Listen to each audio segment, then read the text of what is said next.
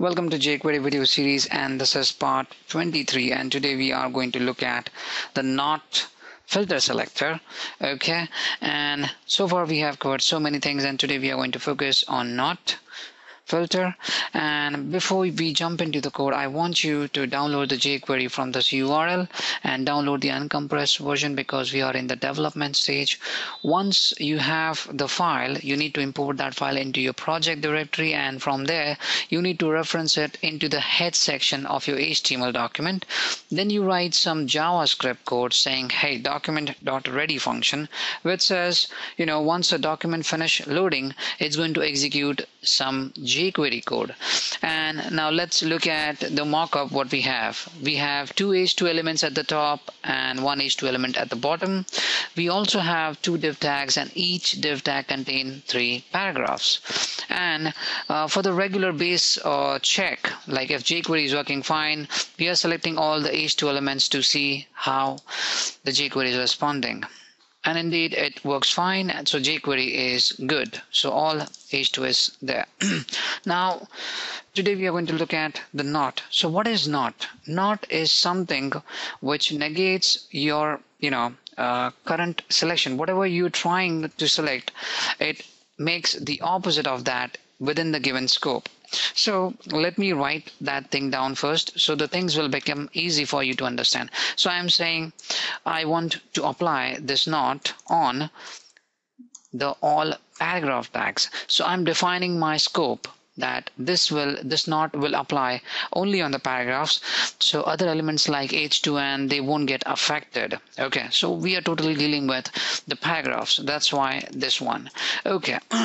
Now next, over here I'm saying I want to select paragraph and I want to select only the first element.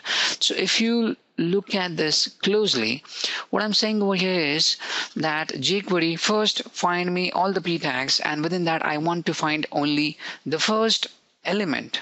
And so it's an obvious thing that jQuery is going to find me the first element, and outside there is a negation condition, so which is going to reverse that, and what you will see is it is going to select all the elements except the first one. So you see, so over here this line means jQuery should select this element, and when I say negate not, it does the opposite of that. It does not select the paragraph 0 and it selects rest of the others. Now over here it only works with the paragraphs because the scope is defined.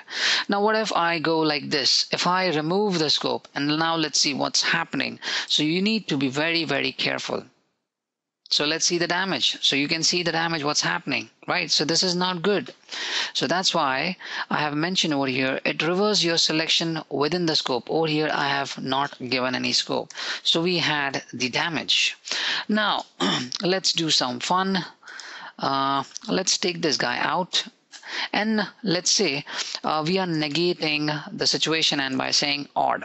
Okay, so what exactly I'm saying over here is I'm saying that I want to select all the odd elements within these paragraphs, and outside it's a negation, so it's an obvious thing. It's not going to select the odd ones, it's going to select the even ones.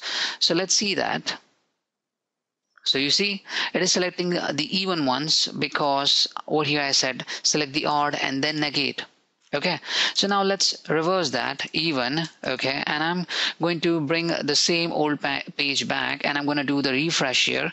So now these selections will be gone and it was going to select the odd ones. So let's see. You get it, right?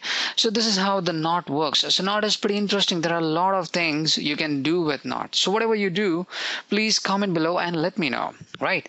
So I hope this helps, and let's see where we are. So we are done with not. Up next, we are going to look at header. So thank you for watching this. Good night and take care.